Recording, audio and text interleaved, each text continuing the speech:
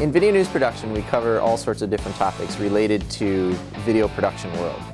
I learned how to write news package stories. I figured out how to use a green screen, how to use a TriCaster, which is like a switcher, a teleprompt. Everything that you would think is in the news industry is what you learn in this class. We're shooting a show called SHS Today, and we're producing that in the second and third trimesters.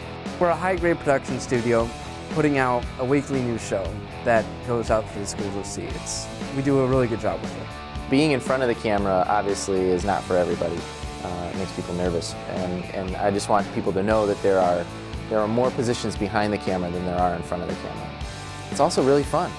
Video production is fun. I mean, we get to play with great equipment. I mean, look at this stuff, you know. If you're interested in a career in the news industry, sign up for video news production today.